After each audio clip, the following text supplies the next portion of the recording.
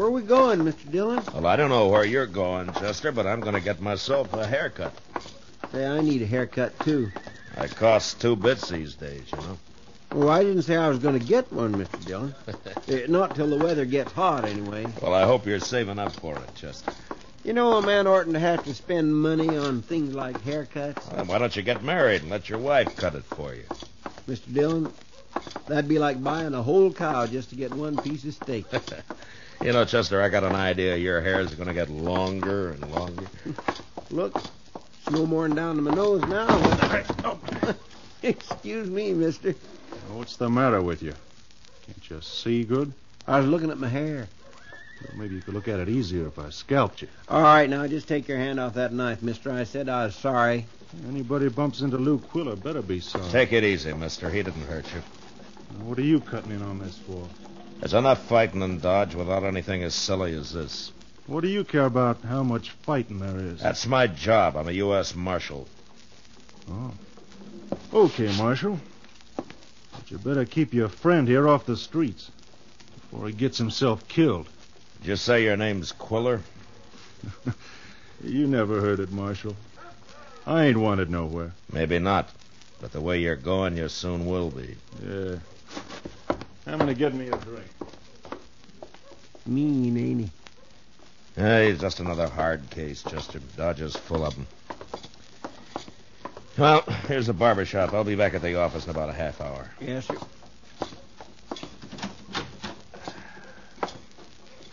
Right over here, Marshal. Hello, Teeters. You know, you are real lucky, Marshal. This place was full up an hour ago. Oh? You can hang your coat and stuff on the wall there. That's right. Now, the rate you're going, Teeters, Dodge will have a lot of pretty respectable-looking citizens by nightfall. A man ought to get his hair cut every month or so, Marshal. Yeah? I keep telling them all that.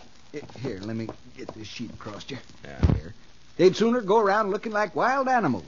And that's what they are, just plain wild animals. Is that They so? don't think of nothing, Marshal, but drinking and fighting and tearing things apart. Oh, have a chair, young fella. I'll be ready for you in a few minutes.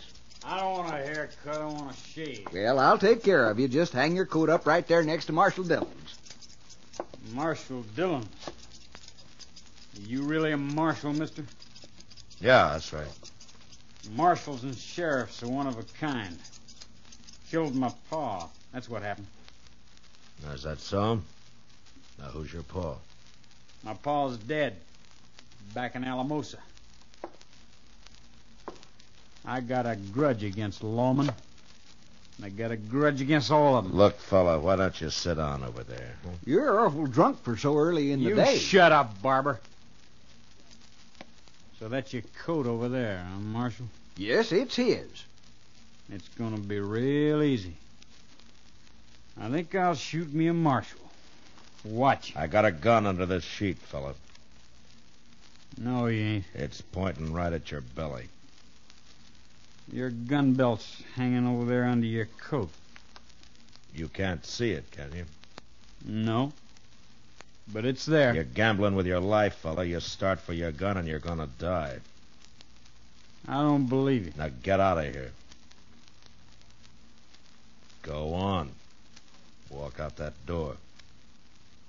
Slow now. Yeah.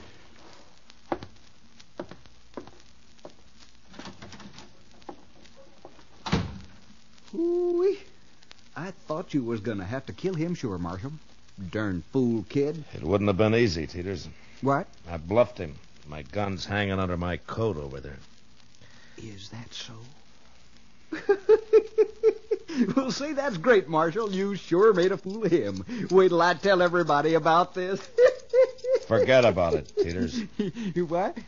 Nobody likes to be made a fool of. Might drive that boy into doing something to try to prove he isn't one. Oh. Well, okay, Marshal. I won't say nothing. Yeah.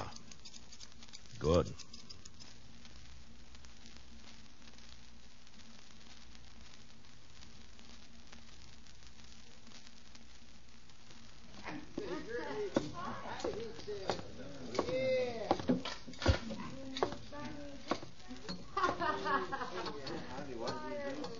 Hey, Let's go back. There's got to be Ellis. All I heard was Georgie.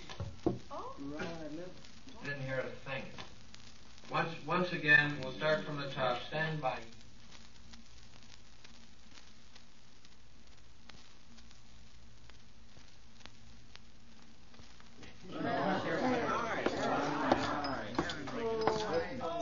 Oh, Sam, give me a beer, huh? Right up, Marshal. Evening, Matt. Hello, Kitty. Say, that's a nice dress. Thanks. Mr. Jonas down at the store ordered it for me. Huh? Came in on the Santa Fe from Kansas City today. You know, Mr. Jonas was going to order me a couple of vests. That was last fall, I think. Better let me order them for you. I'm afraid it wouldn't work. He'd smell a rat. You got a pretty country way of putting things, Matt. No wonder you have to carry a gun all the time. Here's your beer, Marshal. Oh, thank you, Sam. Oh, say, speaking of guns, I heard about you at the barber shop today. Oh, you did? Teeters has been telling everybody about it. Yeah, I told him to keep it quiet. Well, he should have. That boy's name's Dave Robbins. He was in here a while ago, and everybody was laughing at him about it. Yeah. He said he was going to dig Teeter's tongue out of his head. I think that's how he put it. When did he leave, Kitty?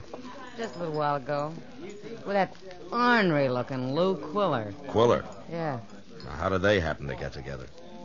Well, you think there might be trouble, Matt? I better go find young Robbins, Kitty. I'll see you later. Sure.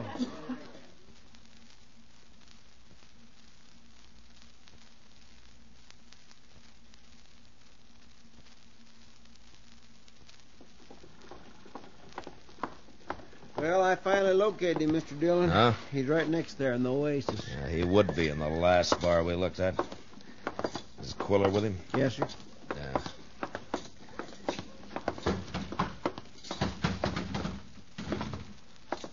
There's Dave, Mr. Dillon. He's sitting alone now. Yeah, well, you stay here, Chester. Yes, sir.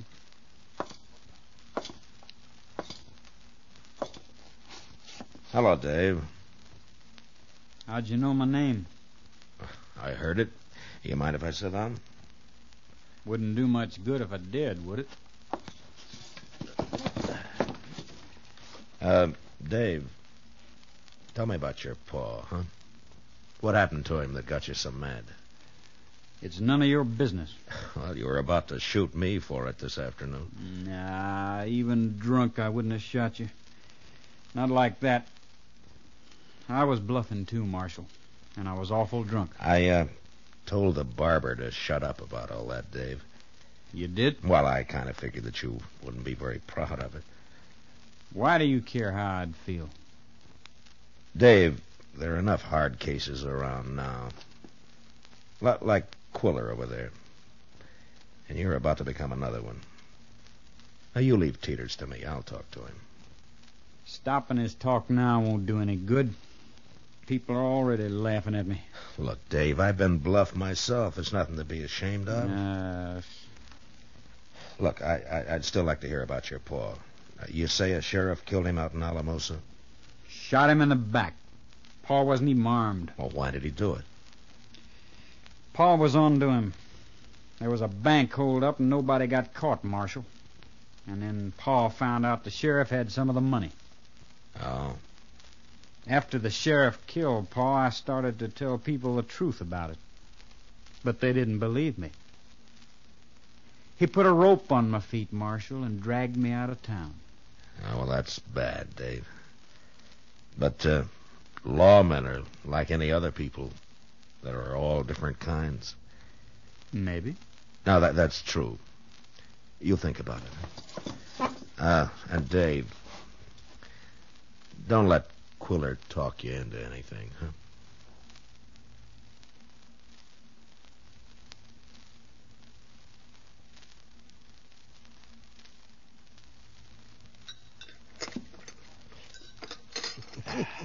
And I'll have me some more of those chili peppers, Matt.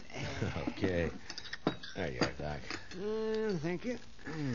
You know, those peppers will make your hair straight, Doc. Oh, 10 years ago, they might have. You must have been quite a lady killer then. Yeah, I still keep my end up, Matt. Yeah, but you're slowing down, Doc. I've been noticing it. Oh, is that so? Well, how would you know anything about that? Well, word gets around. Oh, Matt, you're the biggest liar in Dodge. Outside of General Parsley Smith. Well, you think the general's a liar? He claims he was on Robert E. Lee's staff. Says he rode into the Shenandoah Valley with Lee back in '63. Well, maybe he did. Oh, maybe. You know what he really was, Matt? He was the regimental butcher.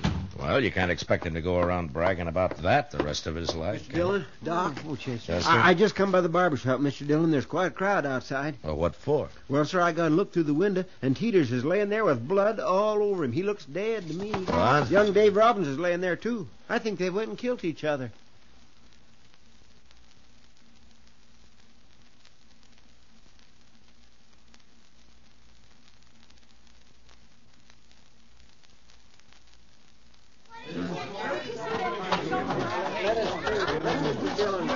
All right, let the doc through here, please, will you? Yeah, let me through. Pardon me, please. Will you let us through? I think the door is locked, Mr. Dillon. Stand back a little. I'll kick it open. Stand back in. Okay, Doc, go on in. All right. Chester, you stay by the door and keep everybody out. Yes, sir. All right, well, it looks like they had quite a fight here, Matt. Well, let's find out if they're dead, Doc. Take a look at Teeters first. All right, we'll see now. Yes, I thought so. What? He's got a broken jaw, Matt. Well, that wouldn't kill him. His neck's broken, too. And he's dead. Oh, poor fella. All right, let's look at Dave Robbins there. Let's see. He isn't dead. I can see him breathing. He's got a lump on the back of his head, that's all. Here, Dave, wake up. Oh, yes. Oh, he must have fallen and hit his head, Matt. Open your eyes, Dave. Doc. Yes, you're all right. Here, just sit up a little bit here. Oh, he hit me, Doc. He hit me with his gun. There's no gun here, Dave, except yours. And I think I better take that right now.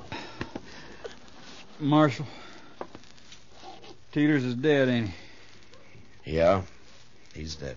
You must have hit him awful hard, Dave. You broke his neck. I didn't hit him. I tried to stop it. What happened, Dave? I didn't want to come here at all. But Quiller talked me into it. Quiller, huh? Yeah, he said we'd scare him a little and make him stop talking about me. But then Teeters didn't scare, and Quiller started beating him up. I tried to stop him, Marshal. Well, you're the one that's been threatening Teeters, Dave. What's Quiller care about him? I don't know. I don't know why he did it. You're going to have a hard time convincing anybody of that story, Dave. You believe me, Marshal? If we find Quiller, I'll know whether to believe you or not. He won't be in Dodge. Not now. Well, you got any idea where he might be? Well, he said something once about a deserted cabin he'd found up on Walnut Creek. But I don't even know where that is. I do. We'll look around Dodge first, and then we'll ride north. You mean you're taking me with you, Marshal? One of you is going to hang for murder, Dave. And as soon as we find Quiller, I'll know which one.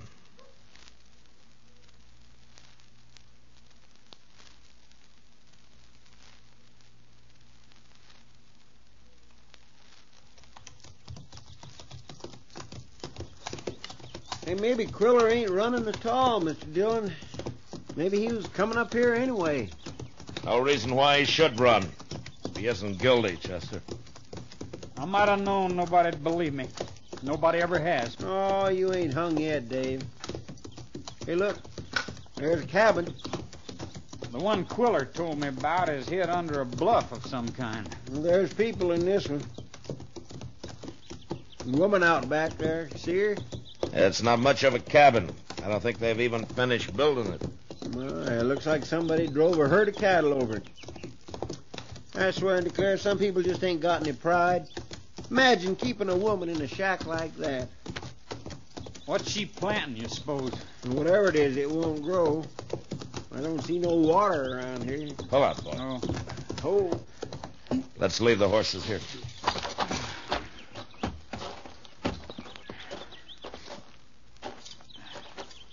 Look at that horse out there, Mr. Dillon. If that ain't the sorriest animal I ever laid eyes on. That horse is bedrock, Chester. Somebody's rode him too hard. Well, then they ought to shoot him. Hello, ma'am. Who are you? My name's Dillon, ma'am. Is your husband around? No, he ain't around. Not no more. Not since this morning. Oh. Is that a grave you're digging, ma'am? I made it real deep. I didn't want no sign of a grave here. Well, what happened to him? How'd he die? Man killed him. What? Rode by here this morning and killed him. Who rode by and killed him? I don't know. What difference does it make? Look, ma'am, I'm a lawman. I'm a U.S. Marshal. Now, will you tell me what happened, please? A marshal, huh? You catch him and hang him, Marshal, but it won't bring my husband back. I gotta live here all alone now. I ain't even got a baby.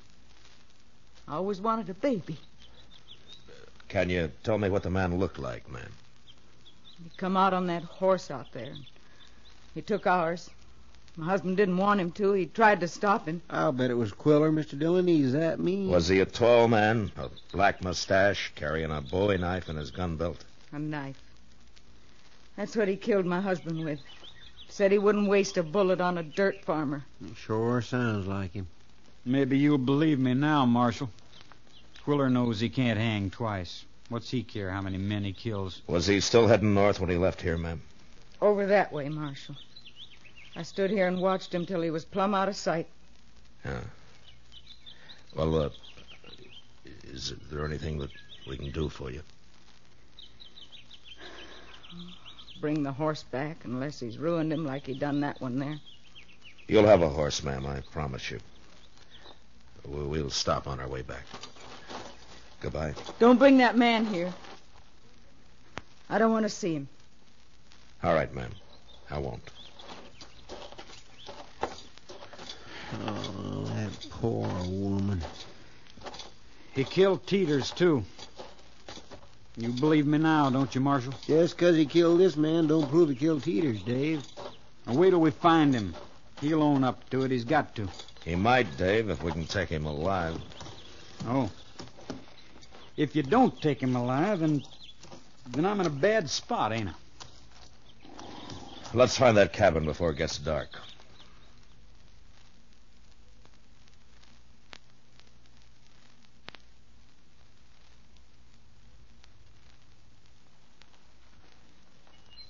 Ain't he ever coming back, Chester? Mr. Dillon knows what he's doing, Dave. Doggone it, take it easy. Yeah, sure. Now, I got nothing to worry about. Yeah. There he comes now. We sit here too long, Quiller's sure to get wind of us. No, he ain't. He's probably laying around that cabin thinking he's safe as if he was in Texas. What'd you find, Marshal? Well, he's there, all right, but he's getting ready to move on. How you know? He's saddling his horse. Well, how are we going to stop him? Without shooting him, I mean. That's a long chance, but maybe we can surprise him and get the drop on him. Now, we're going to have to split up, Chester. One of us will wait on this side, and the other will have to go across the top of that bluff and wait on the other. All right, sir, I'll go. No. No, you stay with me, Chester. What? Dave, here's your gun. A gun? Take it. I don't understand, Marshal.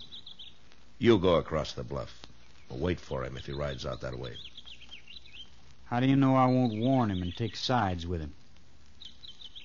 I don't know, Dave.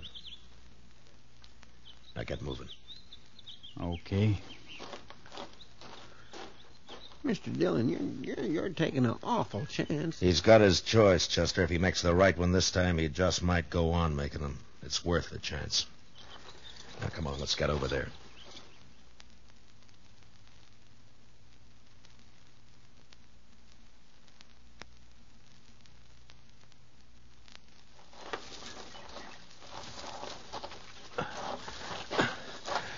All right, Chester, this is far enough. Quiller's getting on his horse. If he rides this way, we'll throw down on him at the same time. He might be surprised enough to give up. He's mounted. Yeah. Nope, look. He's going the other way. I sure hope Dave's going to stop it. There he is. Hold it, Quiller. Get your hands up. No, you don't. Come on, Chester.